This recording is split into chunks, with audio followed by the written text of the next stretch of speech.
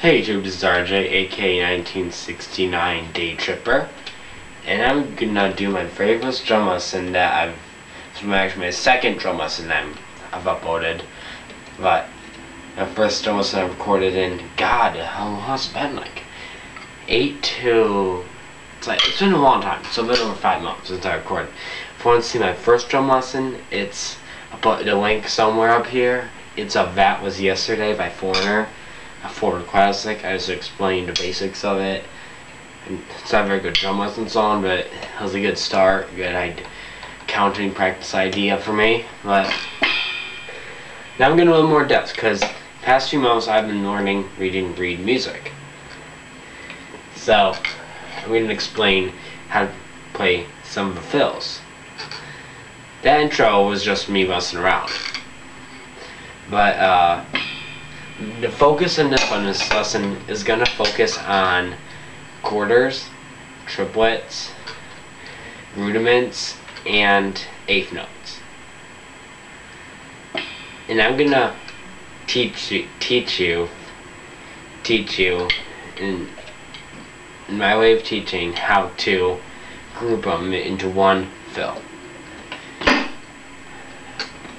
Again, like I said in the first video, whenever I'm playing these fills, hi-hat is constant. So just start something simple. Now just this basic exercise before I actually get into the lesson, into the how to play a fill. I'm going to play a basic fill of what basically I'm trying to teach is. What I'm doing on the hi-hat pedal and the bass drum is straight quarters. And above that, I'm going to be doing maybe some quarters, some triplets, maybe rudiments. That's going to be an interesting lesson for rudiments. And eighths. It's going to be interesting. It's going to be fun. This is just a basic overview of what I'm going to teach.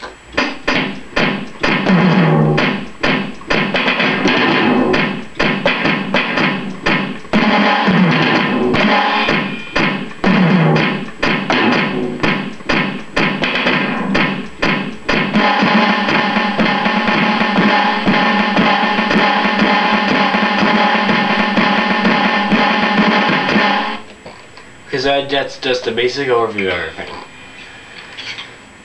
Okay, first exercise I'm going to teach you is this features chord.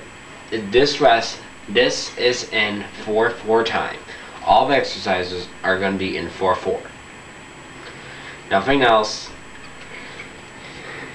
And what this is going to involve is quarter notes. This is quarter notes, eighth notes, 16th notes, rudiments, and triplets. So,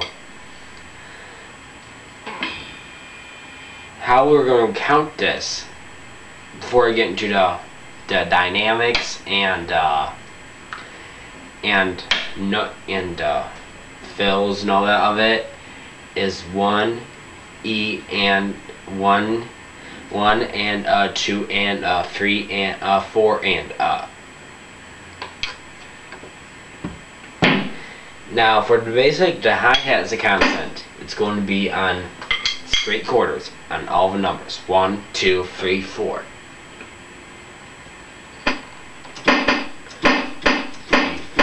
1, 2, 3, 4. Got it? Okay. And the bass drum is going to play on 2 and 4. So I'll challenge you because my regular rack playing is that's usually the snare beat. This isn't a rhythm. This is an exercise. Okay, so it'll sound like this: 1, 2, 3, 4. And it's going to sound like that. And above it, you're gonna have triplets, quarters, 1, 2, 3, 4, eighths, 1, and 2, and 1, and 2, and 3, and 4, and then the 16ths. 1 and no, excuse me. 1 and 2. Little trick of the 16ths I learned. I learned that it's kind of like triplets. You don't count it as triplets, but it's basically triplets. 1 and 2 and 4.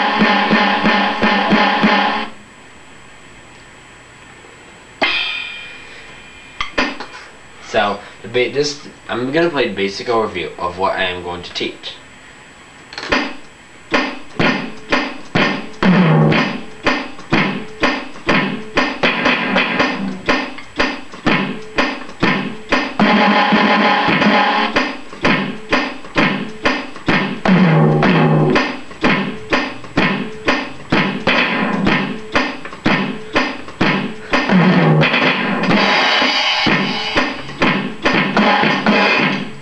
Okay.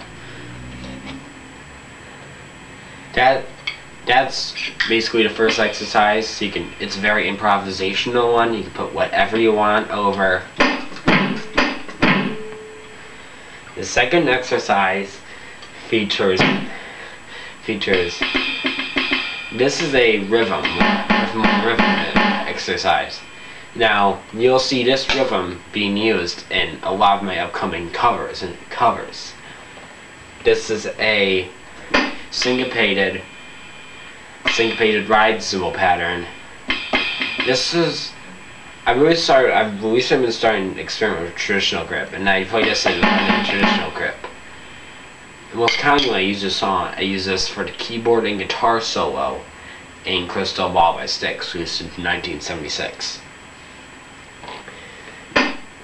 It features straight 16ths on the ride, 1 and 2 and 3 and 4 and on the snare, for the snare beat, and for the, I'll do snare beats, I'll just do them for the bass, but for the snare beats, you're doing a mix of 16th and 8th notes, ghost notes, and it's in 6/8 time. It's in 6/8, so.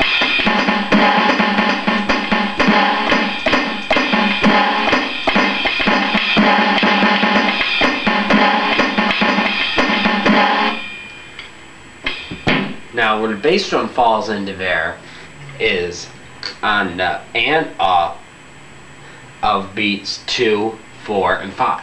So it's like this.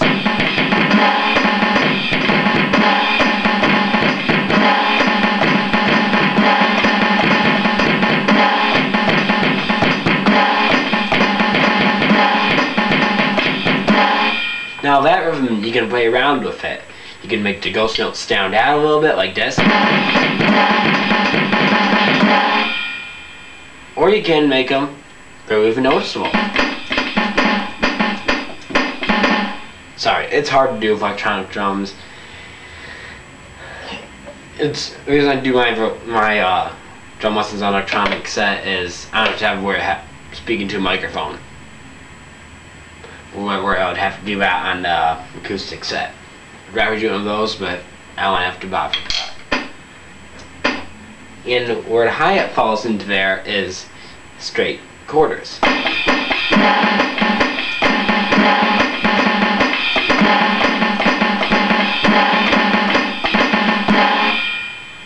And that's a rhythm I commonly use on a lot of maybe some Rush songs, maybe some Mario, just a bunch of different songs. And I use it in my warm-up too.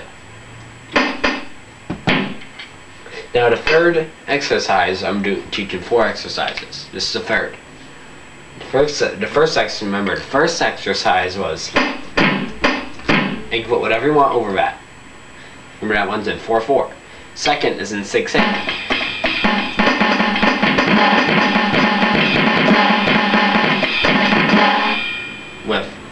With straight 16ths on the ride.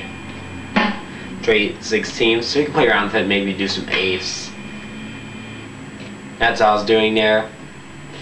16ths race would sound good with it, and you're doing a mix of 16 and 8 ghost notes on snare. And accenting on beats 2, 2, 4, and 6.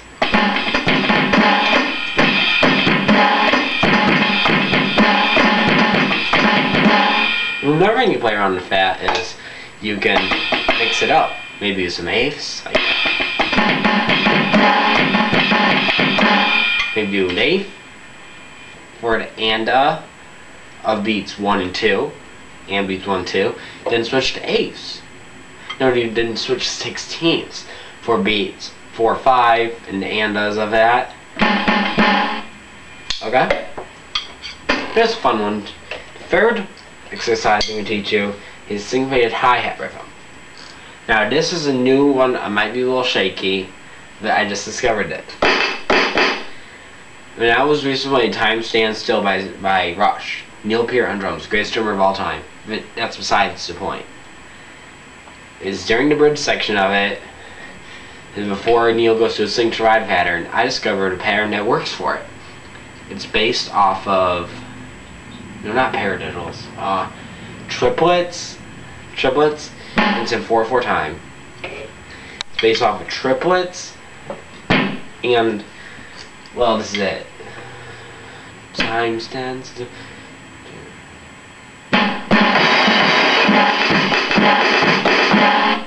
That's basically the rhythm. And the fills, that's something you might want to watch Neil Peart give lessons on. I can't give lessons on the fills because they're different every time I play it. So I have no promises on fills. But the rhythm is based off, basically, and I slow it down, it's this. 1, 2.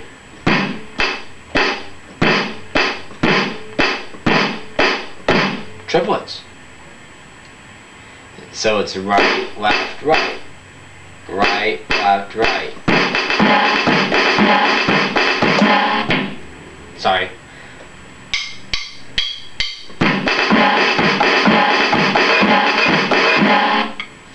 And of course you can play around with that. Open the hi-hat on 1, on maybe 3 and 4, whatever you want to do. You can have fun with this.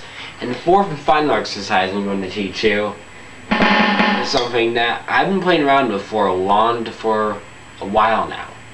It's a very interesting figure. When I was recently playing Caravan by Rush, Neil Peart, obviously, from the new Rush record, opening track. So by the way, that was an amazing show. Palace. Good job, Rush. Besides the point. When I was watching Neil Peart do Caravan, I noticed he's doing a weird sticking. I watched an entire Caravan discussion of it on Neil Peart's DVD, Taking Center Stage. The sticking was really interesting with time seizing. That's compared to my set, it was a lot smaller than Neil's. He has like, count as many pieces. Mine's only a 7-piece, and this is only a 5-piece. I don't have 7 5-piece sets. I don't have as many pieces as him. But what I discovered about that was I could involve maybe some rudiments in there.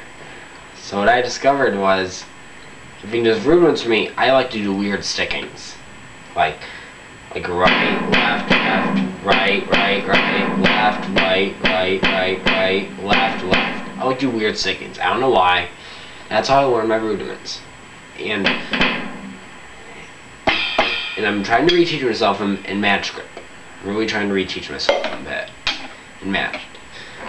So it's, so the exercise I thought of based off of that tribal tom section and versus on the presence and smile sections in Caravan.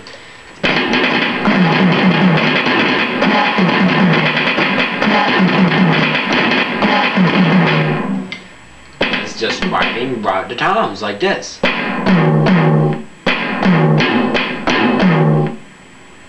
And going to a snare. It's a fun exercise, and you're playing again straight quarters on the hi-hat and bass.